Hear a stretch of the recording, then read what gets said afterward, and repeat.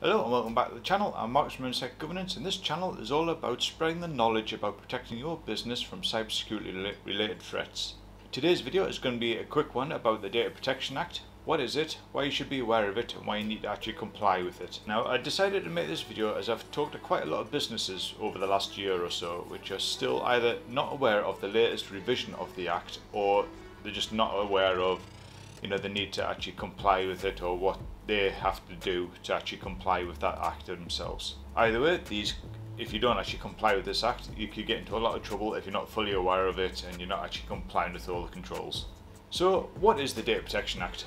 The Data Protection Act, or DPA for short, is a UK or United Kingdom Act of Parliament. The Act was passed way back in 1998 originally, well before the internet and online usage and social media and all that became mainstream. And the Act was developed primarily just to control how your personal information was going to be used by organisations or the government related bodies, and how it actually gets processed by computer systems and things like that of the day. It was set up to protect people, as well as laying down the initial rules about how people's data could actually be used and processed like it is now, sort of thing.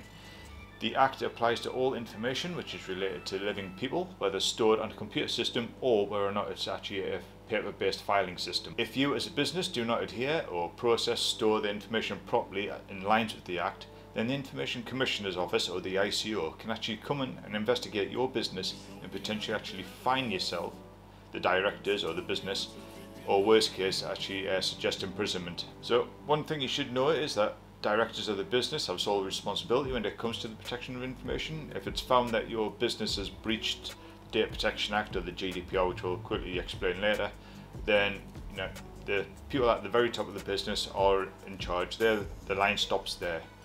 Even if it's some person down in the bottom of the company that's actually done something accidentally, it's not their fault, it's the owners of the business or the directors of the business. Now, back in 2018, the Act went under a major revision, which helped it actually align towards the General Data Protection Regulation, or GDPR, which was actually released by the EU and was built in just to help give more freedom to data subjects.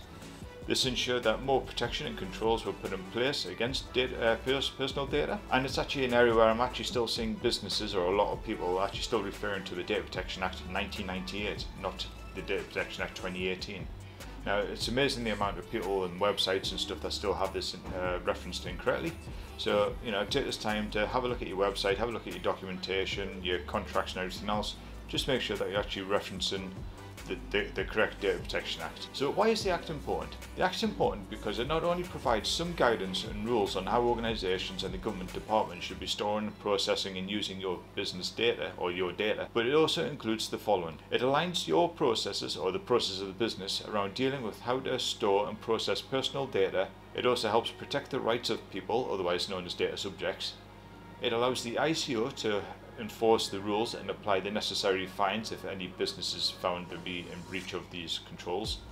And it helps the organisation to be liable for any breaches that have been found.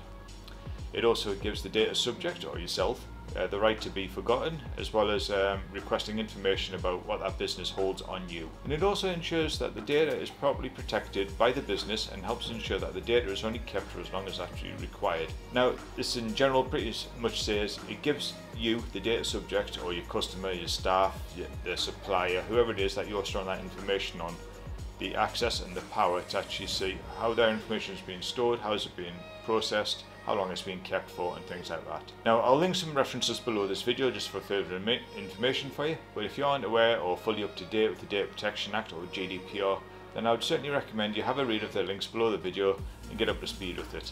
The ICO has quite a lot of useful information on their website. It's non-technical, it's fairly easy, it's straightforward, and go from there. Now, this is a massively quick overview of what the Data Protection Act is. It's not meant to go in a lot of depth or anything like that, but it's just meant to give you a bit of an overview of what it is, why you should be using it, and going from there. So I hope you enjoy this video, and yeah, feel free to give it a like and subscribe, and I'll see you next time.